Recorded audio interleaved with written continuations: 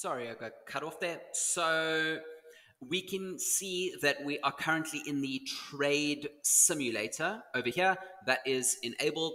And at the top here, it says simulated trading. So if I go to home, I'm going to be looking at a simulated trading based on the profile that I have set up. And I can see that it's made minus 0.26% loss at the moment. I'm not worried about that at all. Ooh, what's happening over here?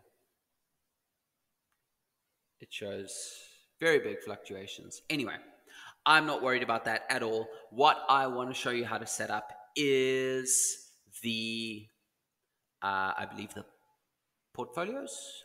There we go. The currencies. Okay. So the currencies are very important. What I want to do is I've got Bitcoin set up as my default over here. If I go into my trading, I can see that my reference market is USD Tether. I don't want that. I want that to be set as BTC.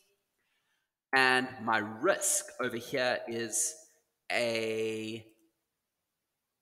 another example of what I'm looking at. Sorry, that was just the copy that was happening. So risk at 0.5 is neither here nor there. It's pretty much medium risk.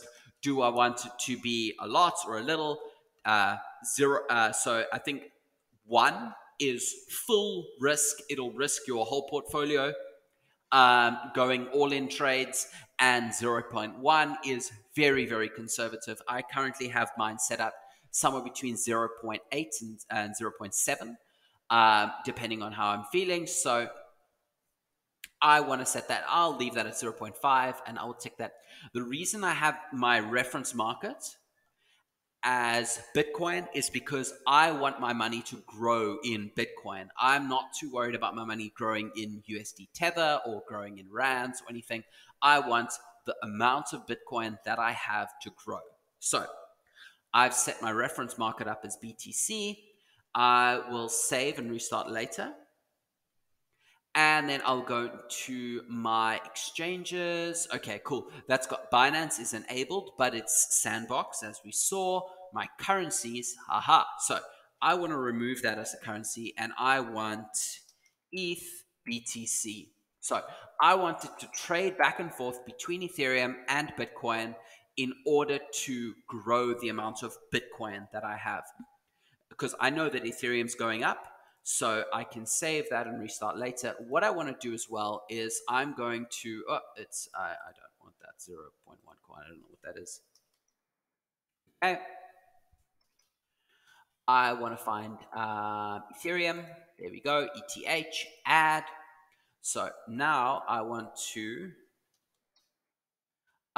to be able to have Ethereum as a reference coin and Bitcoin as a reference coin. So I'm not too worried if it's holding most of my money in Bitcoin or most of my money in Ethereum. It can trade back and forth as it wants, so long as it grows my Bitcoin value. So that long term, it can trade back and forth and almost do this ping pong effect to create more momentum.